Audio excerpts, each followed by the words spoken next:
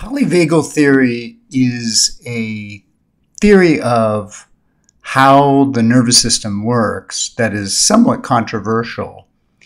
But when we look at the framework from a psychological level, it actually begins to make sense. Today on Ask Dr. Gill, I want to talk about polyvagal theory and how it fits into your anxiety.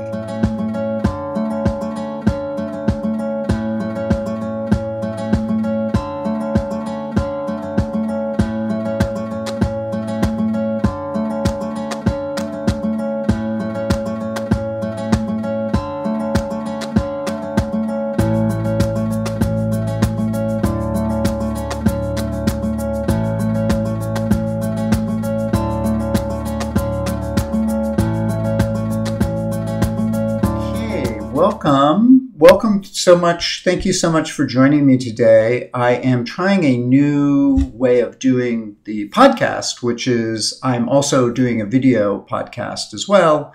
It's like a simulcast. And so I have slides. If you want to go on to YouTube, you can check those out. The video will not be on my website because it's just too big to put on there. But the audio will be there if you want to listen to it. And I'm going to try and make it understandable, even if you want to just listen to this. So I'll also stay tuned because I'll have an announcement at the end about a new course that I'm offering. And some of this that I'm going to talk about today is actually in the course, though it's in a different format, slightly different format and so forth, and different context. So let's talk briefly about polyvagal theory. And to understand it, we need to look at what the autonomic nervous system is doing.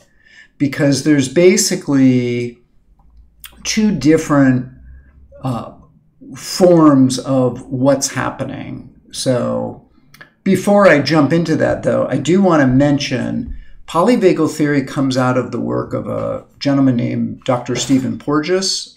I believe he's at North Carolina University or was there. And the idea is an extension of how the body's tone works. And part of this comes about from research and also clinical experience where you kind of see someone who looks like they're amped up, but they're not able to act. And to understand this, it's important, and I do think this is important in terms of treating mental health and physical health as well, because I think that what happens is people get into a state where they're locked in and they don't know why, and they don't even understand that they're in that state. So let's take a look at the branches here so we can kind of understand this. So when we look at the autonomic nervous system, what we see is that there's basically two branches to it. There's the accelerator and there's the brakes. And the accelerator is the sympathetic nervous system. So this is where you have the ability to run or to fight. It's fight or flight. And when that gets turned on, certain things in the body shift. So there's movement away from the center of the body and out to the extremities so that you can act. And so what, your heart rate your heart will beat faster. There's more oxygen flowing. Your pupils get bigger. There's more conversion of glycogen to glucose. You're secreting adrenaline.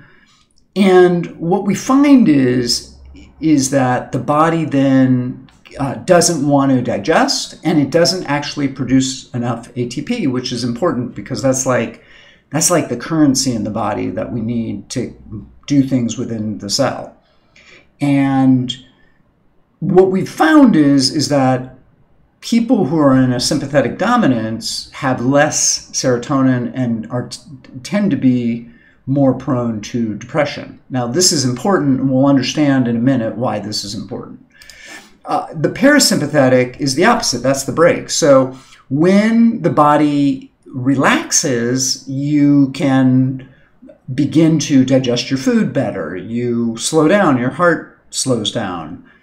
So one is fight, flight, that's the sympathetic. The parasympathetic is rest and digest.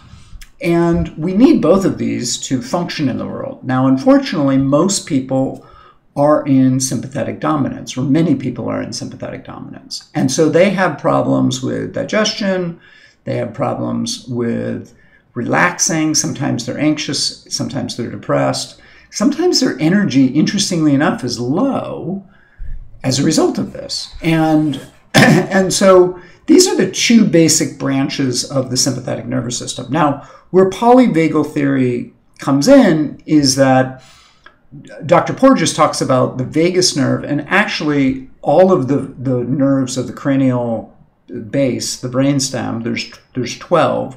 He considers them intertwined. I would say that they're probably intertwined as well, because what I find is when I'm working with people, either doing neurofeedback or brain spotting, in brain spotting, the eyes move, and I can do another topic on brain spotting, but the eye movements are controlled by cranial nerves. And so it's possible, and it seems to be, that they're intertwined with the vagus nerve. Now, the vagus nerve is important because vagal tone allows for proper function in various ways, including the parasympathetic nervous system. It will control breathing, it will control digestion, it can control pupil contraction. So that's why Dr. Porges put this theory together. Now, anatomically speaking, we don't always see this, and this is where the controversy is. But when we think about this from a psycho-functioning viewpoint, it actually begins to make sense in a lot of ways. Okay, and then there's a third mode called freeze mode, which happens when a person is unable to act. And we see this with opossums, and those creatures will play dead, and other animals think they're dead, so they leave them alone, and they're very good at it. So they're basically slowing their heart rate down. They're looking like they're dead. The thing is as humans, when we go into freeze mode, generally we're in sympathetic mode before we go into freeze mode. And the analogy that people use is it's as if a gazelle is being chased by a cheetah and it's about to get caught. Now, before it's caught, it's running as fast as it can to get away from this cheetah. And that's requiring a sympathetic overload, in a sense. And then when it's about to get caught, or it is caught, it falls and it goes into freeze mode. Now, the freeze mode is created in nature so that an animal doesn't realize it's being eaten alive, which is very generous. But in a sense, you're still in sympathetic mode at the same time. And so when we look at this in human world, if you've had a traumatic experience, you may not look like you're in sympathetic mode, but because you're in freeze as a result of the trauma, but your body's stuck in the sympathetic mode. And so the way out of this is sometimes to just feel the experience. You just sort of sit with, oh, I'm feeling this experience of being in sympathetic in this freeze state. And I'll talk to about this at the end of the break. Okay, so how do we recognize the response? Well, if you're in fight or flight, you may feel knots in your stomach. You may be ready to strike. You may be, tightened in the jaw. If you're in flight mode, you may be anxious. Your eyes may dart, looking for an escape. You may be restless, wanting to get out of this. And some people live their lives this way. And so they're not necessarily in freeze in this particular state. Now, with freeze mode, you may feel stuck or numb or cold, but still breathe shallow. And the difference is you'll have a decreased heart rate, and there won't be very much heart rate variability.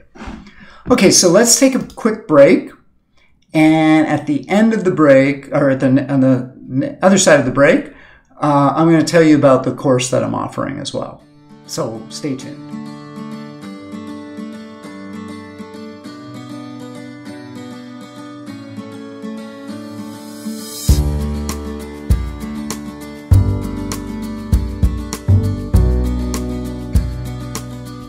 Okay, welcome back to Ask Dr. Gill. I'm Dr. Gil Winkleman, and today we've been talking about polyvagal theory and being in fight, flight, or freeze.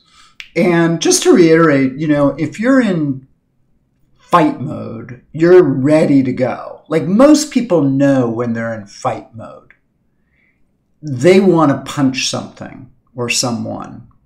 And that's something that is actually a good response. And I'm going to explain why this is important in a minute.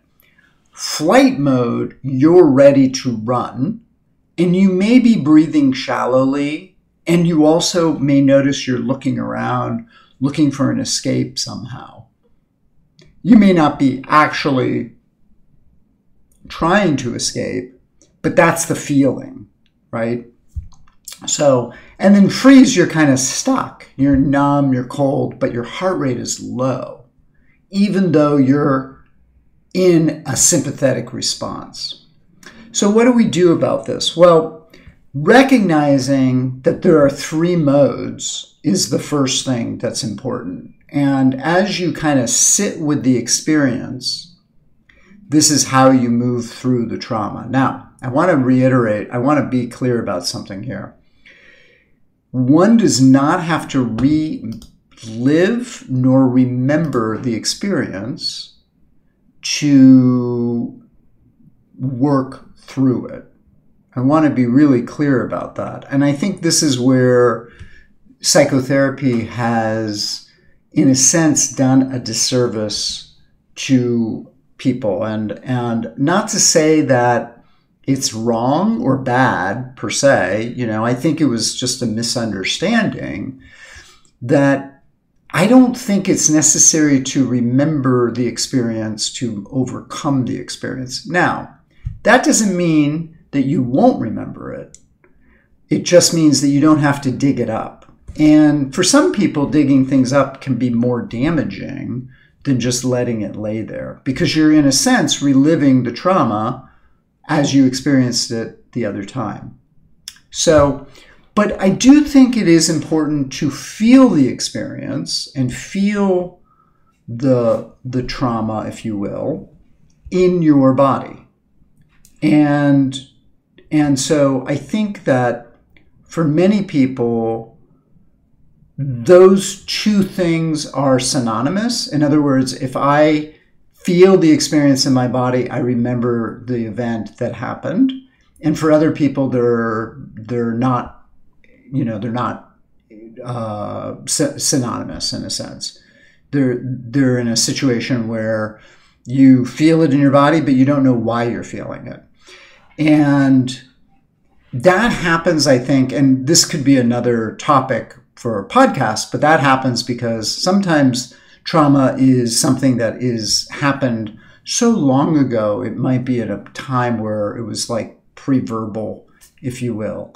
So you wouldn't necessarily be able to have a memory response to that. So there is that aspect of it. So what do you do? Well, the basic function that we're doing in these situations is we're feeling what is happening in our body as it's happening, and breathing through it. So you can experience the feeling and experience the tightness, whether it's tightness in your jaw or the feeling that you want to run away or the stuckness, whatever the feeling is, that's what you sit with and you watch it. Now, for some people, this can be anxiety producing, and sometimes it's better to do this with another person. And this is where the therapy is useful, like, working with a professional around it. As you feel this experience, as you feel it, you're going to go through different things. So as we release the experience, you're going to feel potentially, so let's say you're in freeze mode, right? So you start to feel the stuckness, and as you feel it, you might feel your heart rate increase. Well, that's either the fight or the flight response. And you can go back and forth between those. And as an example, you may want to punch the lights out of somebody as you're going through this. That is okay. Like just notice that, just feel it, just allow it. And at some point you may start to shake. And that's a good response, by the way, because that is the energy, and the shaking is, it's almost like a tremoring. That's the energy being released from the body. And for many people, once that starts to happen, that's when the nervous system then resets. So now, one thing of note that I want to say is that for many people, your memory of the event, if it does come, you may relive the event in a way that did not happen, and that is okay as well. So, for example, let's say that you got beat up as a kid, and that's the trauma that you're remembering. Well, as you're going through this experience, you may change the event, and you beat the other people up. You defend yourself and beat them up, or you may run away and get away from them. That's okay. The body doesn't actually know the difference, in a sense, and so as you re-experience the event and relive it in a way that's different, your body is resetting itself. And that's the main thing that we're talking about, because the freeze mode is a stuckness, and the body can't get out of the sympathetic response, but you don't know that you're in the sympathetic response, if that makes sense. So, all right. So that's what I got for you today. I want to share with you that I'm offering 2 new courses that you can find out about on my website. The first one is a basic course that kind of goes through the differences in what an under and over methylator is called because there's two terms, the same term is being used in different ways. And so I want to discuss the methylation cycle and the epigenetic side of things. And that course is a basic course, and it will help you understand whether you need methylfolate or not, for example. So the second course I'm offering is more comprehensive, and I'll cover the methylation cycle in more detail and epigenetics in more detail. And then I'll also go into other causes of anxiety and mental health issues, including what we just talked about in a slightly different manner. I also am going to talk about mitochondria, which probably are running the show and are very, very important. Inflammation as well in one of the modules. And I'll also talk about testing and when testing and what tests are appropriate, as well as the vitamins themselves. And I'm including a cheat sheet so that if you take certain vitamins, people seem to have more of a response to that is negative than others. Folate for one, SAMe, B6, those are the big 3 that people tend to respond poorly to. And my goal is to include a cheat sheet so that you know, or at least have some idea, if you react to it, and depending on how you react to it, what the steps are in terms of either stopping it, adding something else, lowering the dose, those sorts of things. So, and you can find more information about the courses on my website, askdrgill.com. And hopefully this was helpful for you. I will see you on